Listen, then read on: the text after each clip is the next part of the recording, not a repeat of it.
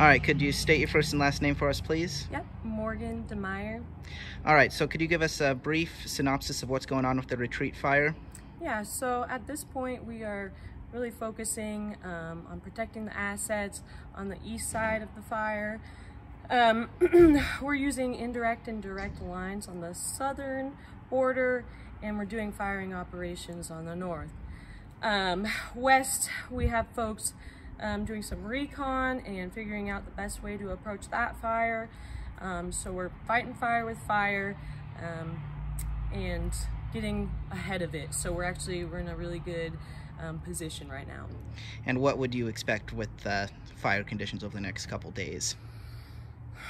According to our weather forecaster, conditions are going to be pretty similar to what we've seen so far. So nothing extremely different as far as weather and behavior goes. All right, and one final question. If you were a traveler to this area, I know this is a very popular area because of Mount Rainier National Park, what would your recommendation be for travelers coming into this region?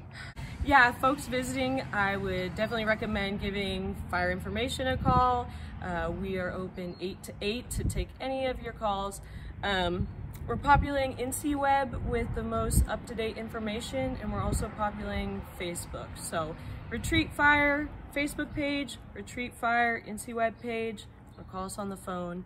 If you have evacuation questions, there's a separate number for that, but just give us a call and we'll take care of you and answer any questions you have for when you're traveling through here.